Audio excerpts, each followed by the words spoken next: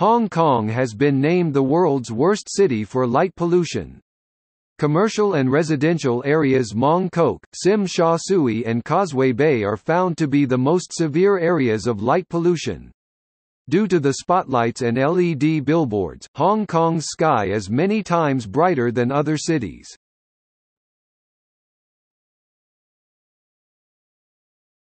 Topic: Background.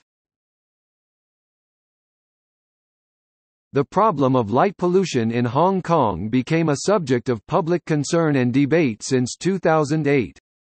By 2011, the Hong Kong government set up a task force on external lighting to look into the problem.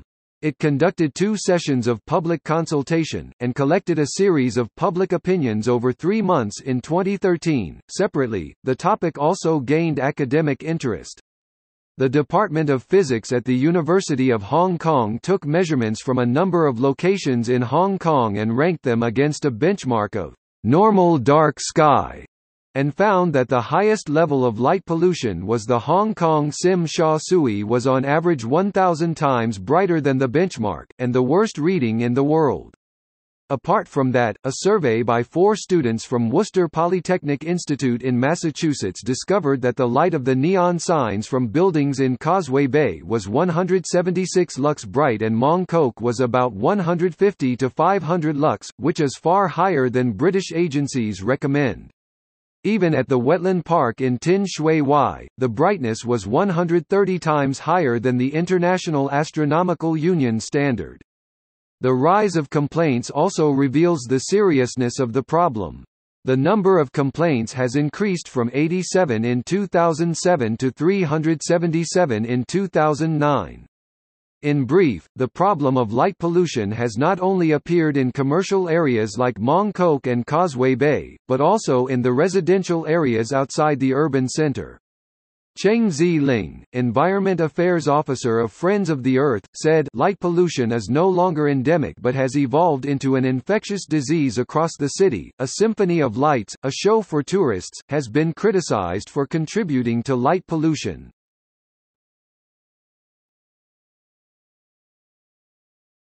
Topic: Effects.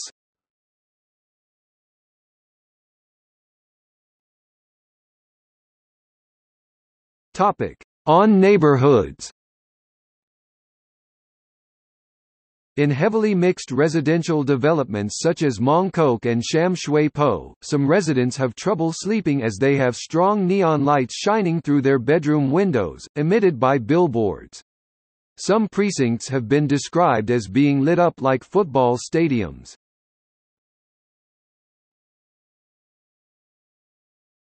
Topic: On human beings. Excessive amounts of light can disrupt the biological clock of humans and affect their brains and hormone function.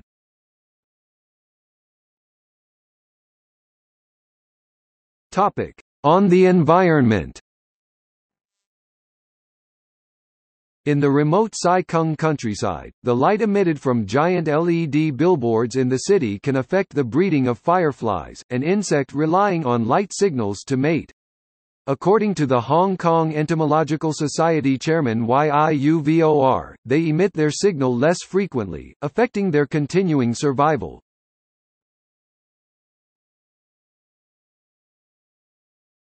Topic: Voluntary guidelines on external lighting. As Hong Kong's commercial and residential areas are not strictly separated, it is difficult to combat light pollution as no simple regulation rule can be applied to these merged zones. The government currently imposes no laws to regulate excessive lighting. Instead, a task force on external lighting set up by the Environment Bureau has issued the guidelines on industry best practices for external lighting installations. However, it is carried out on a voluntary basis by the industry and is thus criticized as toothless. The lawmakers are still investigating the need to set up specific laws in regulating external lighting.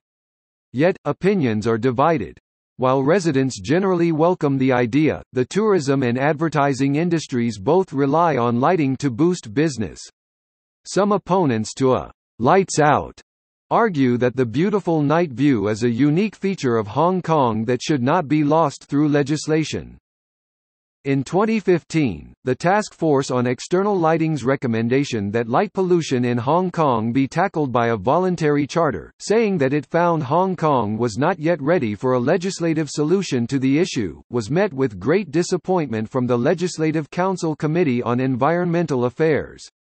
The task force recommended a 2-year scheme in which merchants will be asked to turn off outdoor lighting voluntary by 11 p.m.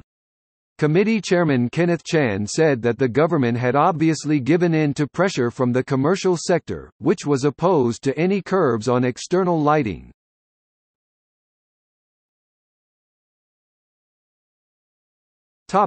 See also: Lights Out Hong Kong.